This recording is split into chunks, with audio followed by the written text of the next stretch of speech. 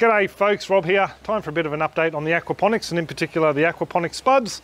And I might show you a rather harsh method to look after aphids in the system as well. So I won't yammer on too much. I'll flip the camera around and give you a bit of a gander. Just to start off, we'll give you a bit of an overlook in the whole system. Fairly happy with the way she's going. The tomatoes continuing to grow out here on the trellis. It's actually over the edge now. The broccoli, I think I showed you the harvest from the last video. If not, actually no, I harvested some recently. I got a couple of small heads out of there, about a meal's worth. Over here, this perpetual spinach or chard is going really well. It's not spinach, it's a chard. Going really well, needs to be harvested again, as does the other just over there next to the spuds that we'll look at in a minute. Yeah, but just to get on to the aphids to begin with, before we go show you the other bits. I did have issues with them on these perennial leeks in particular. Every now and then I'll spot one or two, like those little fellas down there, and I just give them a bit of a squish. They were getting right down into all the leaf crevices, and what I was doing to control them was just spraying them with a soapy spray. It was actually mint liquid soap that was in with the dipole, which we use to treat the cabbage butterflies, and I was just spraying that across here, and yeah, that seemed to look after the small outbreak we were having. But over here in this bed we had a clump of chives that was absolutely infested with those little black onion aphids.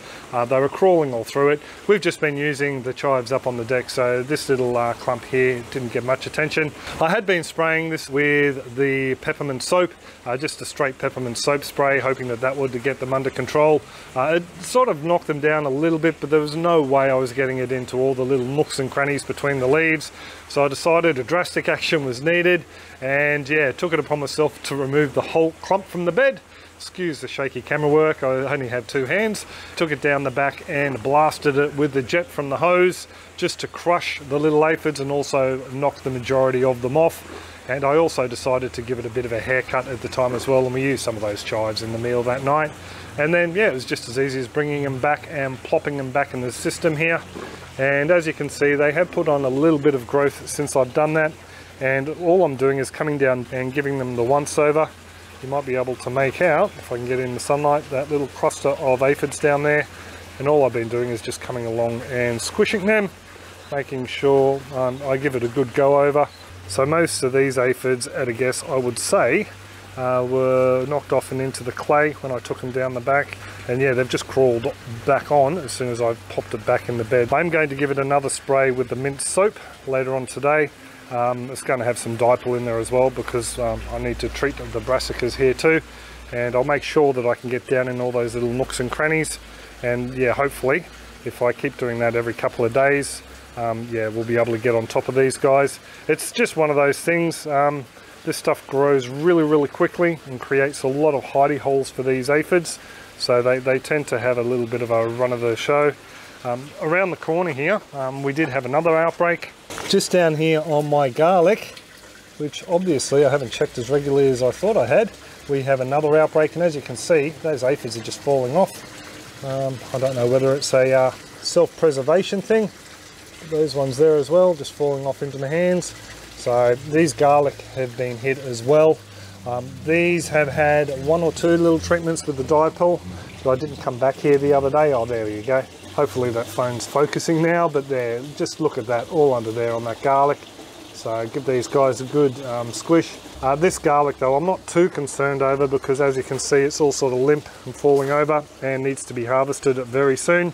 Actually have a veggie pod full of garlic down the back that's all but died off now, and that needs to be harvested as well. I might do that next week, and I'll throw up a bit of a video for you all to check out. I've just noticed we got some up here on the red onions as well, so I'm really going to have to yeah, get serious about these guys again, I think.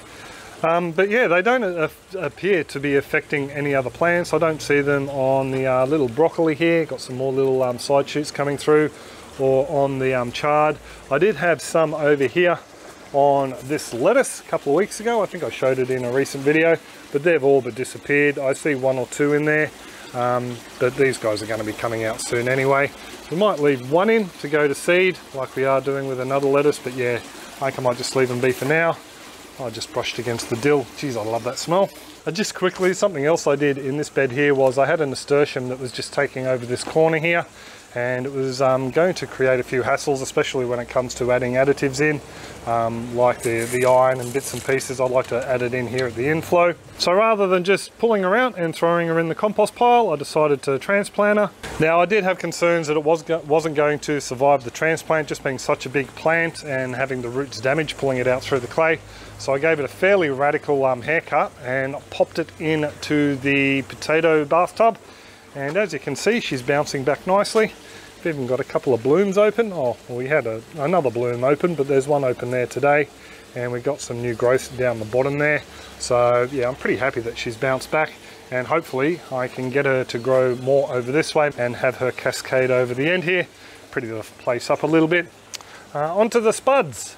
Well, the spuds, as you can see, are doing rather well. I can't really see because of the glare in the phone screen, but yeah, I'm pretty happy with the way they're going. I had a couple that I had to remove though. First off, the one that was growing in front of this pouch here had to come out. The spud itself had started to get really mushy, so I decided just to remove it. I could have possibly kept growing without the mother spud on there, but I just figured if there was any disease in there, yeah, it could cause a few issues. Also down here in this end pouch that had the has the coconut coir in there, that one there had started to die back, the little shoot, so I pulled it out and found the same thing. It was getting a little bit mushy as well. I also topped this pouch up with some more coir. I topped up the center one with some more soil, and also over here this end one with the clay. And the second spud in this though is doing okay. It is suffering from a bit of lack of sunlight, just a couple of small shoots out the side, but hopefully, fingers crossed, it will pick up. So overall, yeah, fairly happy with the way the potatoes are going. I don't know if it's because the environment was just too damp in there and that's why they rotted, or because I've had three now, one from the coir, one from the soil and one from that clay just sitting in the bed, or whether, you know, just being a store-bought potato, there may have been a bit of disease in there. And just to give you a quick look at these water chestnuts down here, I'm getting a little bit crowded out by the spud, but they appear to be doing okay, all three of them. Oh, there's more than three there now, but I only started out with the 3 corms. So pretty chuffed about that. So just before we move on to the next bed, folks, I just wanted to take a second to thank all you folks who've jumped on board and bought our Backyard Aquaponics Beginner's Guide. Thank you very much, folks, and I'm really chuffed to say that I've had some great feedback.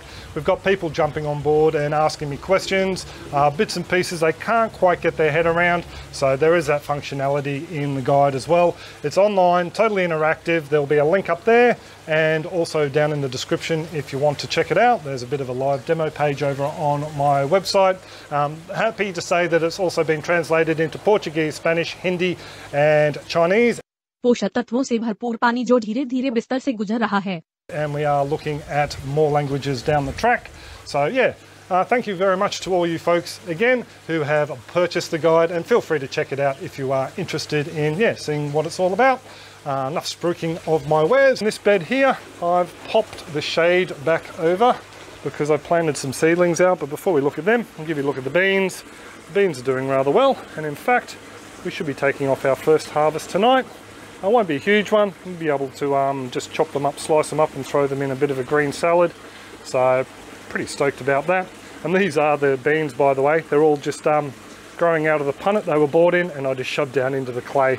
So a bit of an experiment, see how they go. I mean, if this was soil, they definitely wouldn't do too well because they'd all be fighting for nutrients. But as this is aquaponics, all the nutrients is freely flowing around their roots. And you can see some more little babies coming on there, some more flowers. So looking good so far. Just around the corner here, I'll let one of the cos go to seed. Just grab a few more seeds because we haven't seen many volunteers pop up. I've seen one pop up over there, and I think it's actually one of these guys here. So I like lettuce just to go to seed in the bed. Like I said, maybe let one of them go to seed just so we can have continual crop of lettuce come up. You might be able to see a couple of new plants in here. We have a little row of Bok Choy just going around the corner here, and we have some miniature cabbages in there.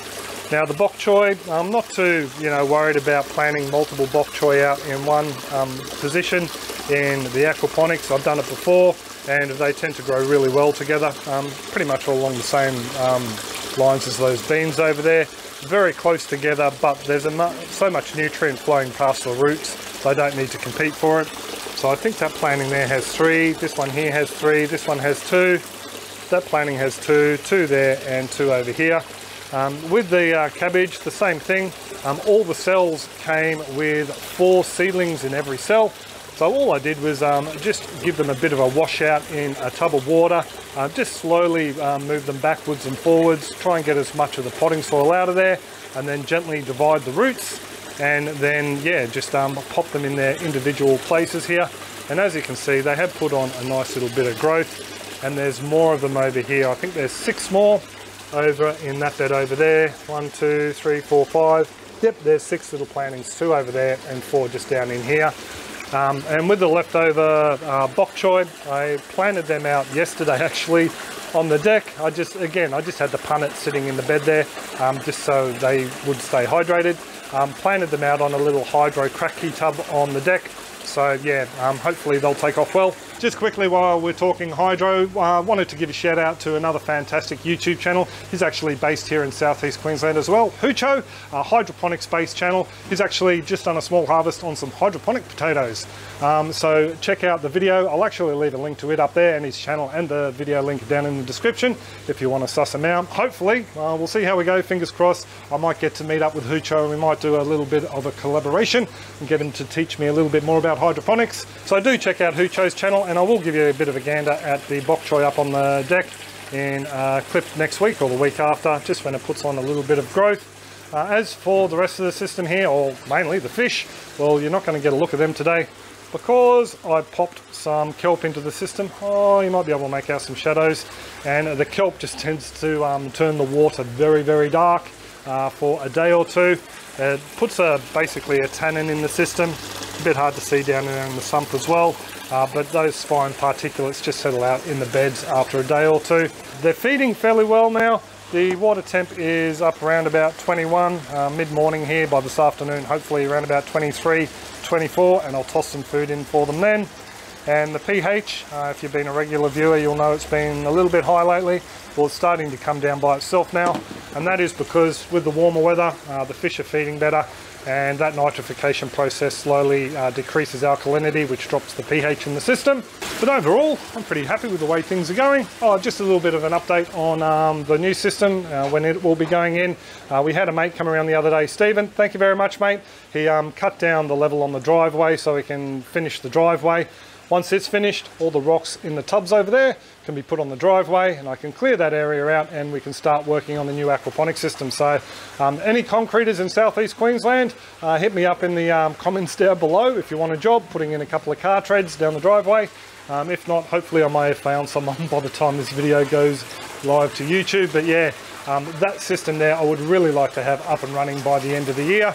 I just need to get all the other bits and pieces done first. So I hope you've enjoyed that little bit of a gander at the system, folks. Once again, I really do need to thank you all for coming along and sussing out these videos every week.